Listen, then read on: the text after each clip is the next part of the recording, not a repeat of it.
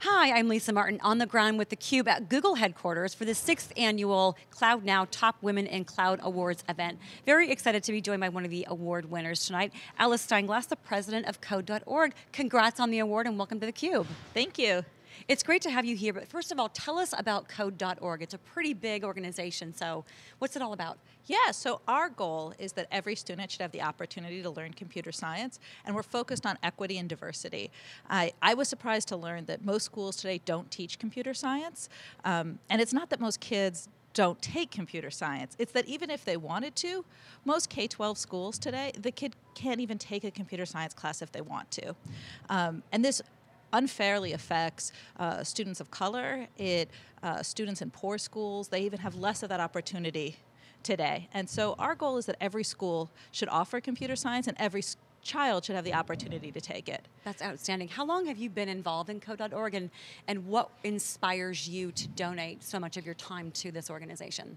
Yeah, so I joined about a little bit over 2 years ago. I'd been working in the tech industry for about 15 years, so I'd seen firsthand, what the lack of opportunity looks like. And, I was volunteering in my free time, helping out in schools, and I just really wanted to make that, my full-time job. I also think, as a woman in computer science, right, I remember walking into my first computer science class and, it's a lecture hall with 500 people and you just feel like you're sort of in the wrong place. And it can be intimidating, and I think especially when you don't know all the words or all the buzzwords, you can feel like if I don't know, what that word means, I don't know what BBS is, right? So therefore I don't belong in computer science, and it turns out you don't need to know what a BBS is to do computer science. It's basically Reddit, and nobody needs to know Reddit to do computer science. But that's a really great point, that there's a lot of intimidation from kids at young ages. Do I belong here? I like it, but like you said, there are things, even that acronyms that can intimidate someone. But some of the stats I was reading, that 25% of students in the US have an account, but this isn't just in the United States. You guys are doing some great things globally to get kids involved. So tell us a little bit about the global expansion of Code.org. Yeah, so almost half of our students come from around the world. And I think that it's not just about America, it's about every student deserves this opportunity. It's actually cool. Most of our translation work, almost all of it, is done by volunteer translators. And we have organizations around the world like Programma Il Futuro in Italy, who has translated all of our content into Italian and is working with the Italian government and making it part of the national curriculum in Italy, working with partners in Mexico and all over the world who are doing great work. And right here at home, right? And you don't have to go far away, right? We're partnered with the Oakland School District, which is, right here, and we're partnered with San Francisco, and all sorts of schools right here in America don't have that opportunity. And so that's what we're focused on fixing. Because, I was talking about, it's challenging when you don't know it, and giving the students an opportunity to learn that in high school gives them the confidence to go do this if they want to in college. I was lucky. I had a high school computer science class, and I had a teacher who believed in me. And it makes a huge difference. Absolutely. So we want to give all students that chance. That confidence that you mentioned really is key, that if you can just help, you probably think one person just feel a little bit better that, hey, if I don't know what this acronym is, how many other people don't know? Right. And that can just kind of really build upon that. Something that I think is really cool that I've just learned about is the Hour of Code. Tell us about that, because this is the perfect week to be talking about it. Yeah, you are interviewing me during CS Education Week. And one way you can celebrate CS Education Week is the Hour of Code. The Hour of Code has become an international movement. We've had tens of millions of students participating all over the world. This week alone, there are over 100,000 different Hour of Code events that are organized, and you can see a map of all of them all over the world. An Hour of Code is a way of, letting a student try computer science, because I can tell you till I'm blue in the face that it's fun, or that it's interesting, or that you can do it. But we see a much bigger impact when students actually try it. Last year we had thousands of students, which we measured questions like, I like computer science, or I want to study computer science, before and after they tried an Hour of Code. And what we saw was that it really makes a huge difference to try it. But the group that it mattered the most to? High school girls.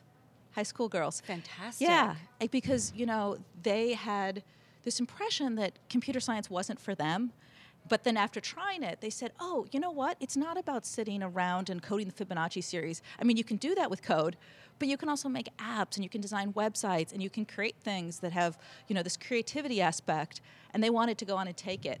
Most students who do the hour of code go beyond the hour of code, and our goal with the hour of code is not to do 1 hour of code. 1 hour of code is it's not computer science. You're not going to learn that much, right? Right, getting your toe wet maybe. Yeah, it gets your toe wet. But the real goal is to help teachers teach years of computer science, right? To go from that to saying, I can teach computer science. And it's about the students and helping them take it, and it's about the teachers and helping them teach it. Most of what we do at code.org is helping teachers who never learned computer science when they went to school learn computer science and learn how to teach it to their students.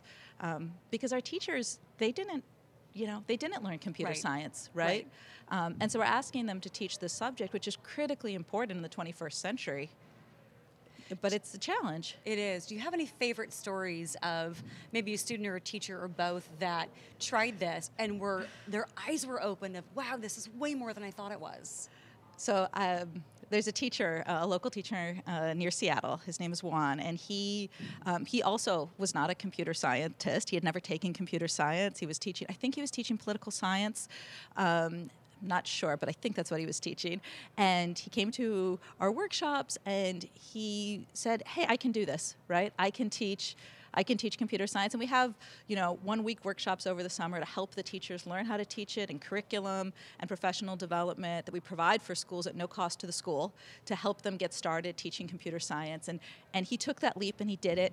And he said, he went into one of his classes, and the class was, he's in a district that is mostly underrepresented minorities.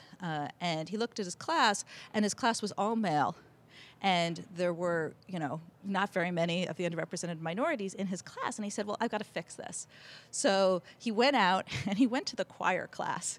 And he found this woman, Araceli, and he said to her, hey, why are you not in computer science right now? And she said, oh, I don't know. I don't even like to sing. Oh my gosh, wow. And so he just marched her right up. He got the form. He switched her over to computer science. He got her friend Daisy, got a whole bunch of women in his class. Oh my goodness, that's amazing. They loved it. And Araceli took that class, and she kept going, and she took Python, and wow. She's applying to colleges right now, and she wants to be a computer science major. That's amazing, recruited from choir. Right, and her parents never went to college. One of them never went to high school, and for her, this is an opportunity to be part of all the things that we see in Silicon Valley. Right.